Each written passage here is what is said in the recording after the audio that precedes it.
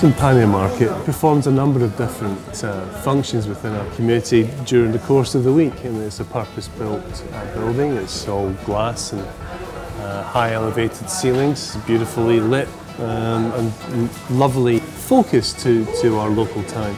People come here, they meet up with friends, they chat, they just get in touch with the people who are producing their food.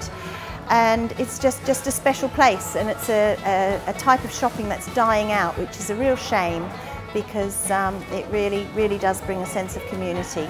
Our job is to ensure that the best of small independent produce is available for our community to buy. The difference is with what we stock is we sell our own, going through eggs, bacon, lamb, pork. So it's all very local, maximum of about 8 miles from Tiverton. I've got price cards and they'll tell you where the product has come from and how many miles the local food has travelled to get here. In our own case, anything that we grow ourselves comes direct down here with 5 food miles. You can't do that in a supermarket, and when they say local, they mean British quite often. Supporting local businesses is absolutely vital for the future, whether it's a local farm shop or buying at the farm gate, whether it's a small producer or someone with a small holding.